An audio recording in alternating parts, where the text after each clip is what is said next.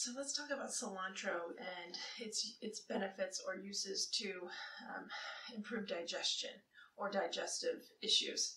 So cilantro and coriander are the same thing. The coriander seed is what where you get the plant and vice versa. And so they're both going to be useful for and beneficial for digestion. If you have any like an upset stomach or any digestive issues, one really great way to relieve that would be to juice some of the cilantro leaves and take a tablespoon of the juice, and you can mix it in with water, and that's going to soothe an upset stomach.